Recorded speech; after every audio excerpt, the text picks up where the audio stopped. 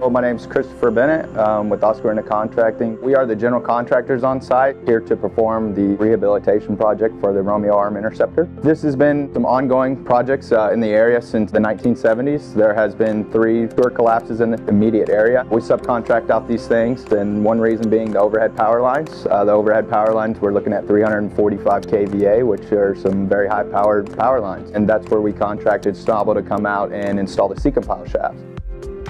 And my name is Walter Trail. I'm the equipment manager for Schnabel Foundation Company. And Michael Grimm, superintendent for Schnabel Foundation Company. Our project is to drill a circular secant shaft starting 40 foot below grade, going down to a 10-foot diameter sewer line. They want to reline.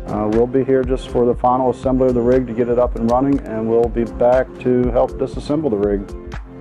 With our overhead restrictions that we had to break everything down smaller than what we normally would.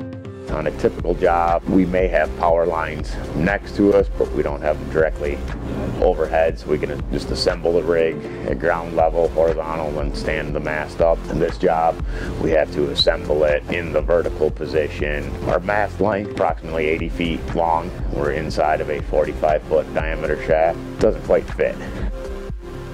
Our first step was to lower the base machine in. Basically, we connected to the lower base of the machine to lower it into the shaft with the support of a 400-ton crane. Just to keep the machine steady, keep it from spinning, swinging, out of the way. We attached 4 tag lines to it, 1 at each corner, just to have guys up top steady it, keep it a controlled load.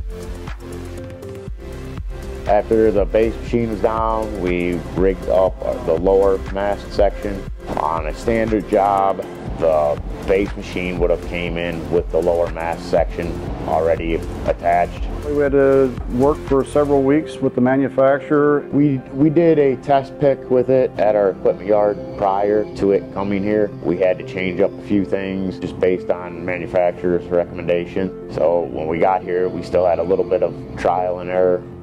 Our initial plan coming into this was we were going to lift the mat at ground level, get it on the angle we needed. The constraints of the power lines, not being able to get our boom height tall enough, we had to change up our game plan. Figured out we had enough room to get it into the hole flat, so we lowered it down, re-rigged it, and then picked it up on our angle in the hole. So we had just a specific group of people in the hole, consisting of the operator, a couple of mechanics from Schnabel Equipment, and one of the field employees from Schnabel. We installed the lower mast section and got our backstay cylinders connected. Counterweights, top mast section were fairly easy coming into this project. We figured our challenges were going to be the base machine and the lower mast. The other pieces are pretty standard. So we had a man lift there to make the top pin connection. It's a little more stable than having guys work out of a man basket, which would be held by the crane. There's definitely as many people from different areas of Schnabel, but we all come together to make the adjustments that we need to make, do the pre-planning that we need to do. It's a large group effort on everyone's part. This is a company that is all about doing something specialized that no one else can do. And as you can see, what we're doing here today is definitely proof of that. They performed exactly to our expectations. We're very happy with Schnabel and the work that they perform. Any day that everybody goes home the way they came in a safe manner and follow all the protocols, is a good day.